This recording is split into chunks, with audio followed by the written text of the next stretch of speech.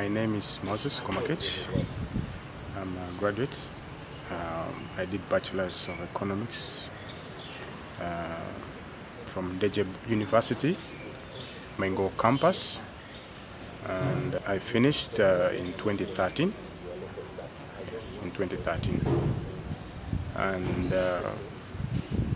I'm so thankful to the President of the Republic of Uganda, His Excellency Yoweri Museveni, for giving me the opportunity to have education.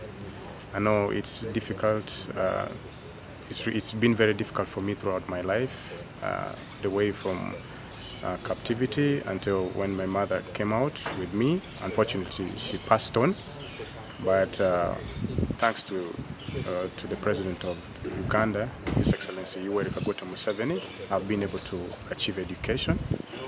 And of course, unfortunately, also I don't have work. But I'm just trying to survive, and I do volunteer work here and there. I'm doing my every best. I'm doing my best, and I'm trying my level best to always contribute to the development of my country. Okay. What would be your message to the community members, about stigmatizing children of former, perhaps LRA commander and people who have been in captivity, and how can they live at peace with them? I think what we should do, the community members, the different communities where we live in, what we need to do is we should build a heart of forgiveness for everything that happened. We should build a heart of forgiveness, and we should have the heart of reconciliation. You have to develop a heart of how to live in harmony. We are all one people. We are all Acholi people. We are all Northerners. We are all Ugandans. So we need to live together, learn how to live together in harmony.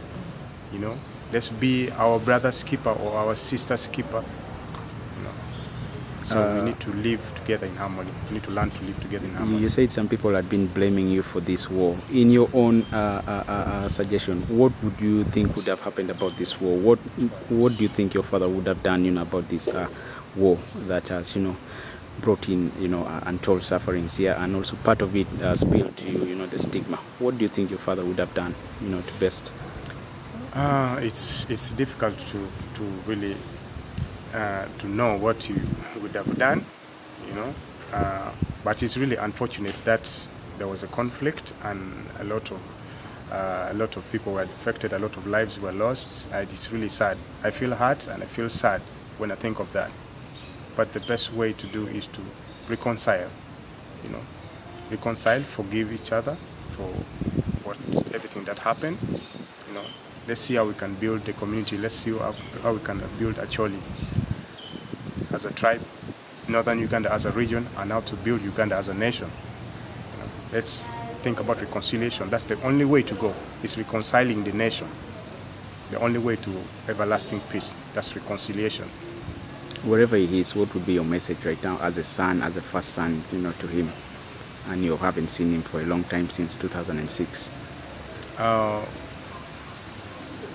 For me, my only message to him is, Father, please come home and reconcile with the people of Northern Uganda, reconcile with the government of Uganda, and so that we can all live in peace. We all want peace, and we are all peace-loving people. I haven't been able to reach my father.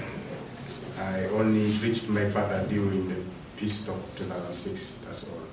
That's under his request, and I requested the government of Uganda to have me taken to him, and that was when he went, and of course I engaged him.